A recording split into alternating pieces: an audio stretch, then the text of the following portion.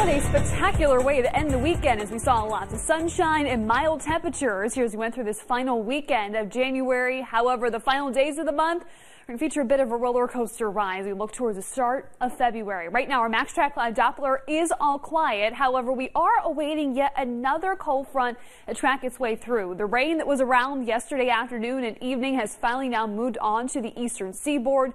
And this front is starting to fizzle as it's starting to sink its way further to the south and east, but much colder air is bottled up on the other side. And we even could be seeing a few snow showers and flurries flying tomorrow. But at least for the time being, we're just tracking increasing clouds into your Monday morning. So bundle up and also then just be prepared for cloudy skies. So really no weather worries as you're hitting the roads tomorrow morning. Skies will stay cloudy through about lunchtime. Then as we enter the early stages of the afternoon, there may be a brief window where we see a little bit of a rain-snow mix before the cold air takes over.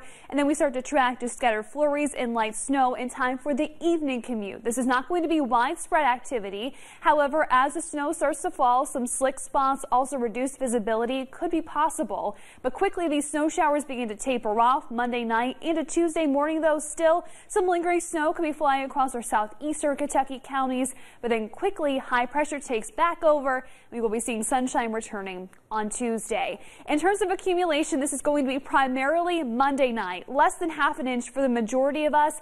Meanwhile, into southeastern Kentucky, where the snow lingers a little bit longer into Tuesday, also given your elevation, you could be seeing 1 to 2 inches of snow. But for the most part, this is not going to be a big event, at least to start the week. But a big event will be across our skies into Wednesday morning. This is a lunar trifecta, the super blue blood moon, as not only are we going to see a super moon, also a blue moon, the second full moon of the month, but also a lunar eclipse is going to occur. And this is the first time that a lunar eclipse has coincided with a blue moon in 150 years. Now, unfortunately, this moon is going to be setting just as that eclipse happens here in Kentucky, but certainly get a good view early Wednesday morning. Now, temperatures, a little bit of a seesaw over the next couple of days. It was the 50s this weekend. We're down into the 30s Monday and Tuesday. We're back near 50 on Wednesday, but in the early stages of February are going to remind us that winter is far from over. We're tracking another wintry system that has caused a lot of chatter on social media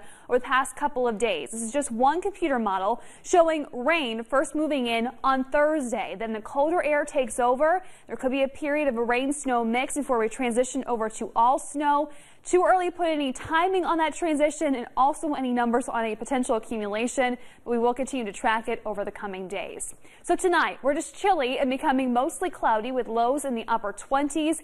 Tomorrow, the snow holds off until at least the late day hours. However, still, the evening commute could be slick in spots. We are cold into Tuesday as the sunshine returns. Then we soar close to 50 degrees on Wednesday. Then that winter system tracks in for the early days of February that will usher back in the real winter feel even into next weekend. We'll have more LEX 18 news after this.